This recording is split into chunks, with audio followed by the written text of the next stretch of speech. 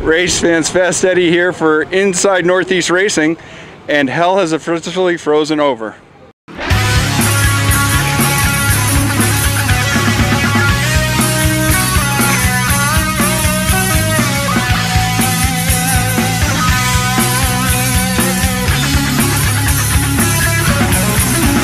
The track race to the checkered flag. Transponder stand by. It's going to be postponed.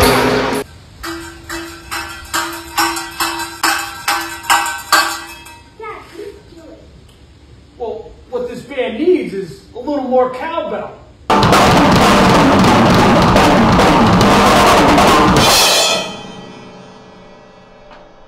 Hey Dan, question. Can I join the band?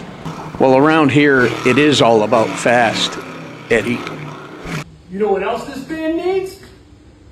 The voice of the legendary House of Power, Mr. Timmy Pitts!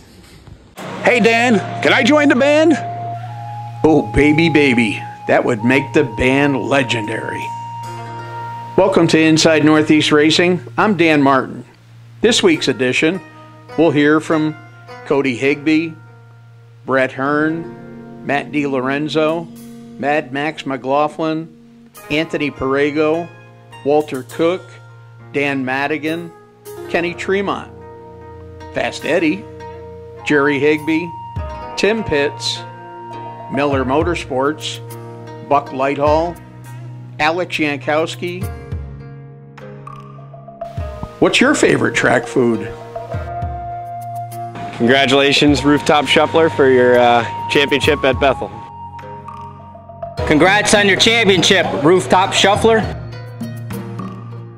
Congratulations to Rooftop Shuffler, Joel Murns. Congratulations to Northeast Racing Video's Facebook superfan Ed Dockenhausen for not winning one but two championships this year at the Bethel Motor Speedway.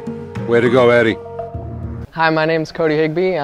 Been racing for 4 years now. I got a track championship at Middletown last year, so that was really cool. But 2019 was my first year. I ran rookies at Accord, and you know, that was a really good learning year for me. And from there, we just kind of moved up. We went to Middletown Sportsman and Accord Sportsman the following year, and just kind of been doing that ever since. I'm most excited about running the big block, probably just because of how challenging it is. You know, just getting laps at this point is probably the biggest thing. The more seat time I get, the better off I'll be. So that's probably my most exciting part, is just the challenges of it, and you know, running with guys like Anthony and even my dad. Running with my dad, that's probably cool. So when he gets a win, I'm probably more excited. You know, the first time I won a rookie race at Accord, I was like, I can't believe this just happened. Like, what do I do next? And you know, I honestly didn't expect it to come that quick. And you know, when my dad won Accord a couple weeks ago, I was probably more excited than I was when I win. So I'm really enjoying seeing him coming back and being really competitive this year. And the big block drivers I look forward to racing with is probably Anthony. That's a big one. You know, I grew up with Anthony basically. He used to work here at HICFAB, so probably Anthony. And Brett, of course. I grew up watching Brett. And my dad, it's really cool racing with my dad. And you know, just all the locals at Middletown I grew up watching, and now I'm racing with them. That's really cool. You can have as many buddies as you want in the pits, but as soon as you strap in and put the helmet on, you know, you're racing against all of them. So, you know, it's always fun when you're racing with your buddy, but of course you want to beat them. Some of the best memories I have are just in here working with them in the shop. You know, we have a lot of fun. Me, my dad, my grandpa, you know, just working on the cars in the shop. That's the biggest thing. You know, sometimes it's more fun doing that and being around them in here than actually at the track.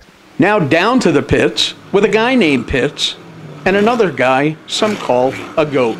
Standing by here at the Orange County Speedway with the world's most winningest driver, especially when it comes to dirt motorsports, Brett Hearn. And Brett, you know, we want to touch recently on the announcement that Kenny Tremont, a guy you raced wheel to wheel with for so many years here in the Northeast, kind of hanging up the goggles at the end of this season. And, you know, you raced with him just about the same time period, same era.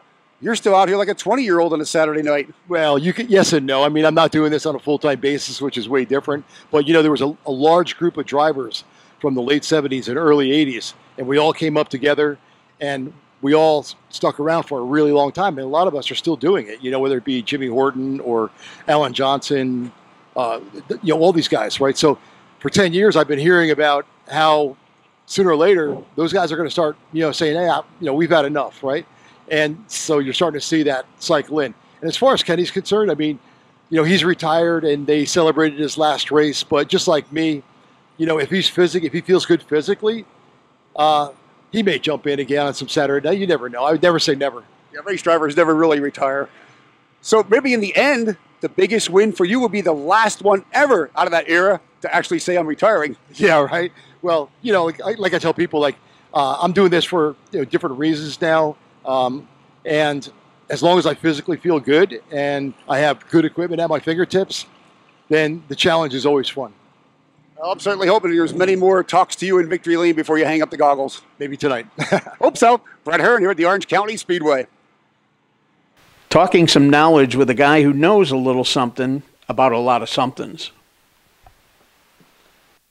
Hello, Kenny Tremont here, and I've been asked maybe to give a couple tips on some of the newer drivers, newer people into the sport, kind of what we do during the week. At this point here, it's a Monday night. We just got done running the weekend, and we've got to wash the car yet, so we're in the process of actually taking the car apart, taking the panels off, getting the panels ready to wash separately. We'll push the car out and we'll wash the chassis and the radiator.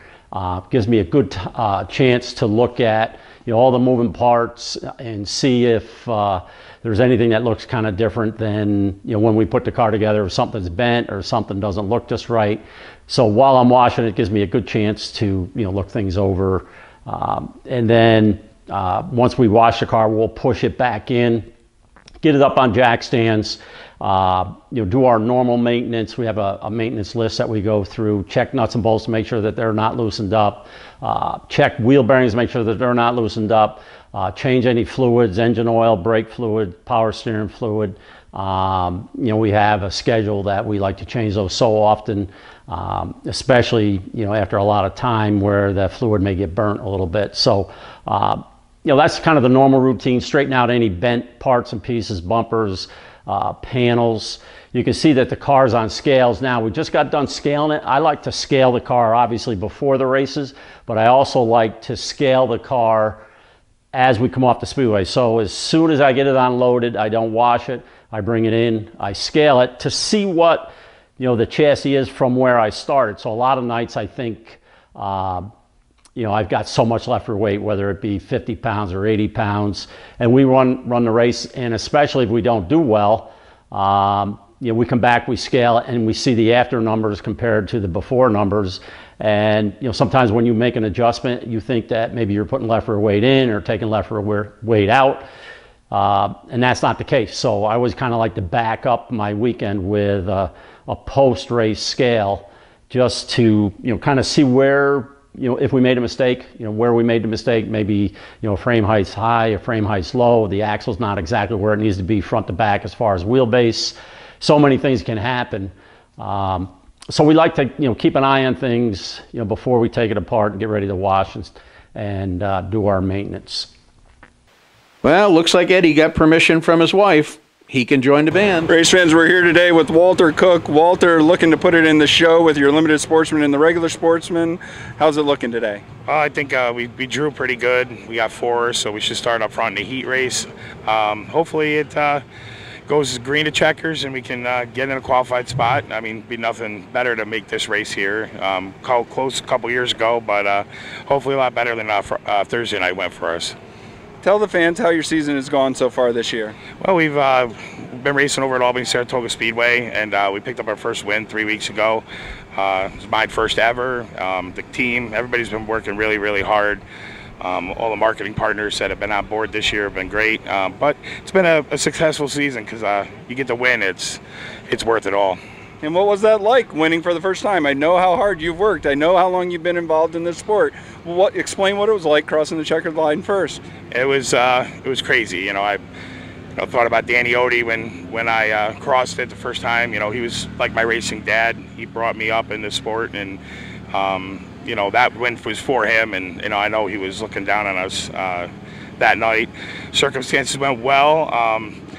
it's a lot of luck, it's a lot of hard work, it's a lot of preparation, and you have to have a good group of people around you to do that. And I'm thankful for everything that everybody's been doing, because this is a tough sport. It's not easy, and it's easy to get down and, you know, put it away. But, you know, I think this year has been the most successful so far.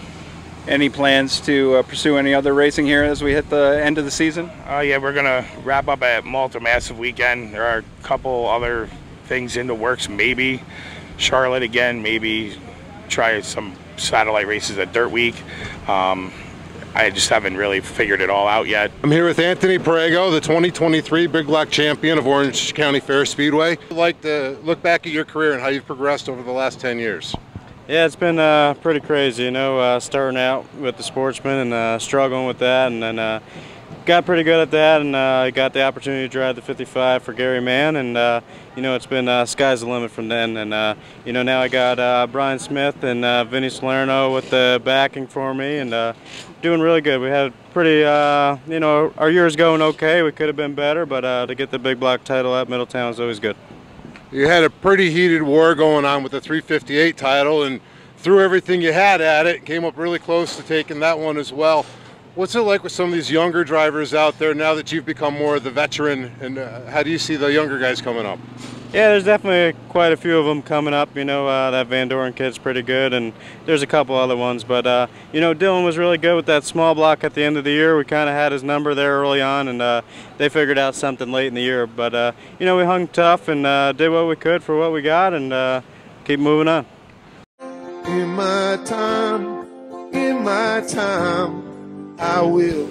To think, we started this back before Jim turned gray. How you doing? I'm Alex Yankowski. I'm 18 years old. I'm the driver of the 84Y Big Block Modified. I've been probably doing modified stuff since 2019. I ran some sportsman stuff in 2018. I started racing kid karts when I was 4, so been racing as long as I can remember, that's for sure. We did slingshots, probably started around when I was 7. And did that till I was about 13, 14. And then we decided to go sportsman racing. You know, I did a lot of road course go-kart stuff in the wintertime to keep me busy. And that was really awesome, just a different style of racing, and you learned way different techniques. Out of turn 4, the winner, Alex Yankowski out of Covington Township. Racing in a big car, you know, is definitely adrenaline rush. You know, it's a lot of horsepower. There's a lot of sliding around, you know, especially when it gets slick and there's a cushion and there's grip hatches here and there. And racing in a big car is a lot about who you're racing with. You know, you're racing against guys like Billy Decker, Sword Freeze, and Matt Shepard. The list goes on and on, you know. So, you know, I definitely love big block modified racing, and it's where my heart is. Some tech talk with the man that keeps the band rolling smoothly. One thing that's changed quite a bit in the last 5 years has been the shock and the spring packages that we use. Now that we're utilizing a 4-coil car, not so much with the torsion bars in the back, the shock valvings have changed.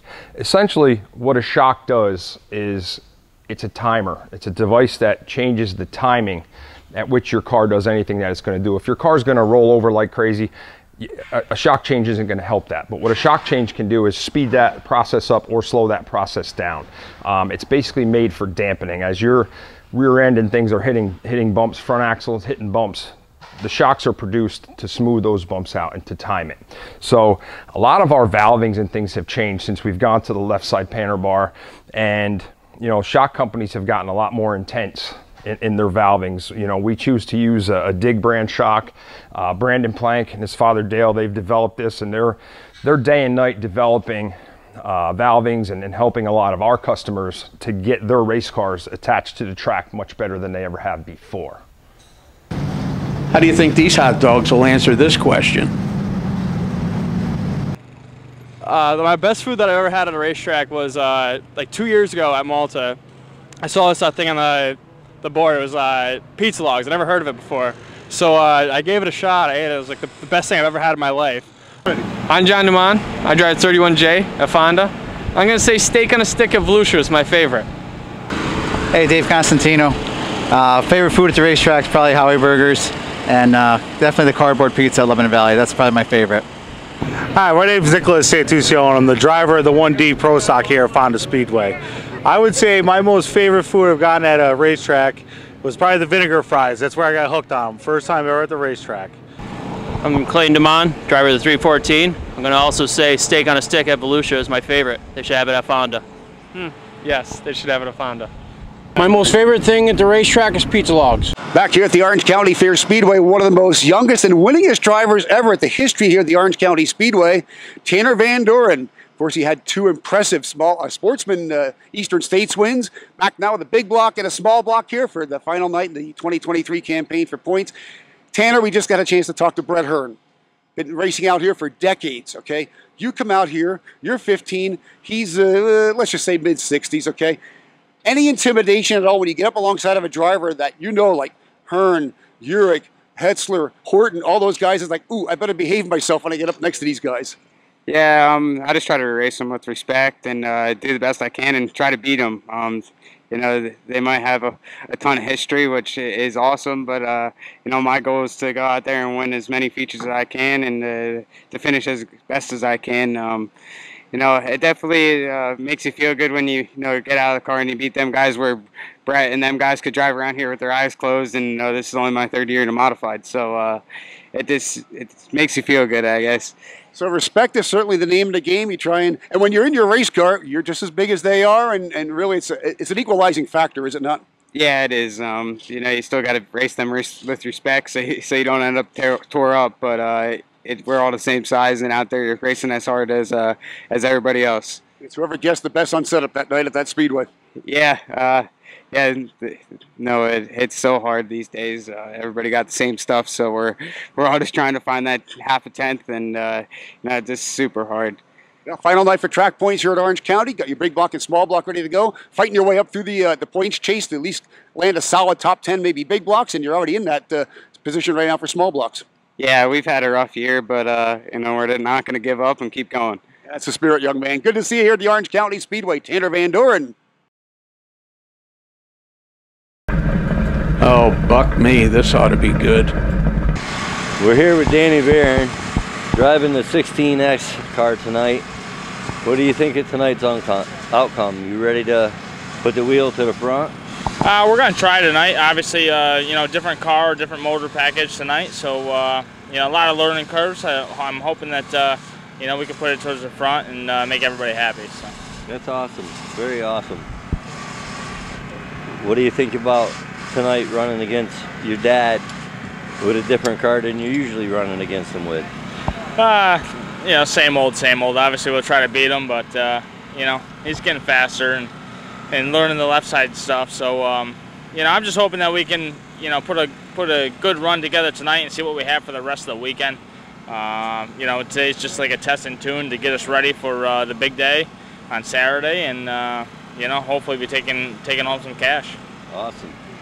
Awesome. Well, good luck tonight, Danny, on the race tonight and this weekend. Sounds good. Appreciate it, buddy. All right, buddy. Let's see what's going on after dark at Miller Motorsports. So what he's doing now is we measured the car on the scales, and with the car sitting at static loading, it was 21 inches. So the black indicator on the left, he's going to step it. He's compressing the coil spring with the shock to exactly 21 inches, which is then going to give the static loading. That's the car sitting on the ground, not in the corner. So what he's doing now is he's adjusting there's a collar, and he's adjusting the height of it. He went out, which means he's going to make the spring itself ride higher on the coil, on the shock. So now he's compressing to 21 inches, and that's going to give him his static load. Yeah, so what he's doing now is he's compressing the spring further. So if the car's in the middle of the corner and the car is all the way over, so at this point he's compressed the spring 3.5 inches. So then he gets a reading of how much weight is actually being transferred to that corner of the car, and thusly, because the car operates on an X, then he's going to be taking weight from the left front and the left rear. Well, it's a long lost lullaby. Hi, I'm Dan Madigan, I race in the street stock division here at Malta Speedway, and we make an occasional run out to Glen Ridge on a Sunday. I'm having a great time out here. Unfortunately, I missed a big part of the season with a fractured vertebrae. Had to get over that, but these guys run hard, make no mistake. If they had the big tires, I think they could run with any pro stock. Here tonight, my niece Ashley, big Kevin Harvick, Stuart Friesen fan. She's actually driven her car on Martinsville and Bristol Speedway. I'm Ashley, Dan Madigan's niece and crew member of the 24 car. He mentioned me putting my car on Martinsville and Bristol. That was last year during the Track Laps for Charity event. It's a lot of fun, and for a donation, I recommend everybody do it. We got the dog, Lacey. My son would love to be here, but he lives in Boston. My brother Jeff helped build this car back in the 2000s because I couldn't afford a Cannizzaro. And by golly, it's going good right now. Very proud. Hi, Kenny Gates, driver of the number 35 Pro Stock. I've been racing for right around 30 years now, so we've been at it a long time. Still love it, still love the competition, still love being out there competing every week. It's it's really what I love to do. Tonight's the Hondo Classic, so we're down here with two cars. My brother's going to drive my my backup car, so we're having a good time. Oh, let's just make it exciting. Let Gates pass me on the restart. I'll get the lead back. Hondo retakes the lead as they go between turns 3 and 4. Carpenter on the inside this time. Gates on the top of it. Carpenter retakes the lead. Hondo goes to the front as they go to turn number 1 halfway. Drifting off the turn, Carpenter in front, one turn and a little bit to go. And Hondo is going to get the win. Carpenter got there. Gates is second. Stone is third. I tell you, it's a lot different than it was back in the day. Just the cars have gotten much more professional. We've got coil cars and leaf cars out there. The new coil car suspensions are very good as far as how they handle and things like that. So we've gone to one of those this year after probably 29 years of running a leaf sprung car. So that's been a new thing, and we're doing pretty well with it. We're running both Utica Rome for the Thunder on the Thruway. We're running here every week at Fonda, and we've made 3 trips to Brookfield Speedway too. And we're hoping to close out on a strong note here tonight and try to pick up our 4th Hondo Classic win. Flags in the air. Your Hondo Classic winner, Kenny Gates. Second winner.